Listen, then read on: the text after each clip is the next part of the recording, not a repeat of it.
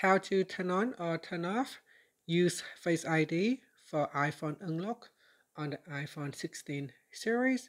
First, let's go back to the home screen by swiping up at the bottom of the screen. And from the home screen, tap on Settings. Now in the Settings page, we scroll down and tap on Face ID and passcode.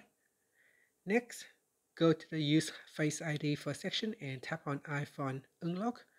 Now toggle this feature on or off. If you want to use Face ID, you need to first set up Face ID if you haven't already done so.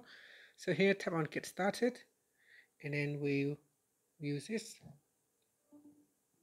So we need to scan our face.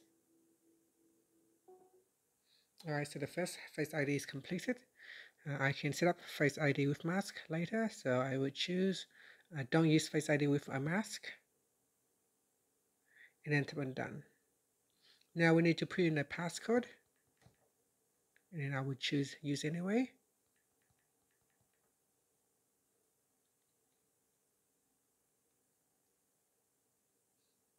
And it asked me to sign to my Apple account password, so I'll just cancel that. For now, I don't need it.